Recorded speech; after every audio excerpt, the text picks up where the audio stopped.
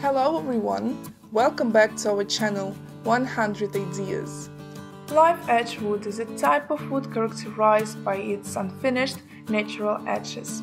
Live edge wood slabs maintain a piece of wood's raw rustic characteristics, often containing visible knots, grain, and burrs or burls.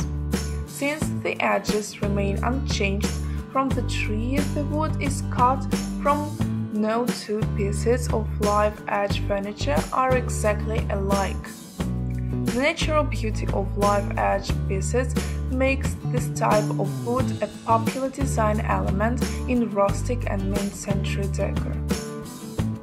Woodworkers and interior designers often use live edge wood for coffee tabletops, dining tabletops, countertops, bar tops, headboards, cutting boards, kitchen islands, shelving, end tables, desks and benches. There is more to purchase in a live edge slab than simply looking for a beautiful piece of wood. You need to be sure that the live edge wood slab you buy is ideal for your intended use.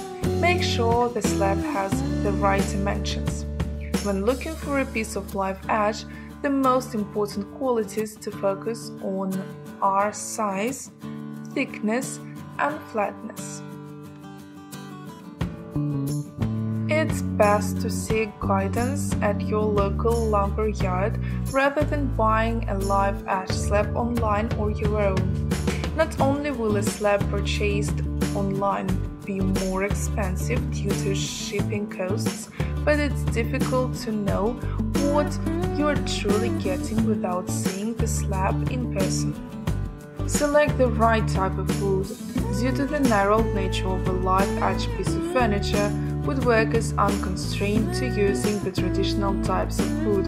Common wood types used in live edge woodworking include alligator juniper, ash, black walnut, cherry, clear walnut, hackberry, hickory, maple, mesquite, redwood, sycamore, Vachellia nilotica, and salvage wood. Compare different wood colors to your home's color scheme before selecting your slab. Choose either a finished or unfinished slab. You must also decide if you want a finished or unfinished slab. Unfinished slabs are much cheaper, but you'll either need to be handy enough to finish it yourself or hire someone to do it for you.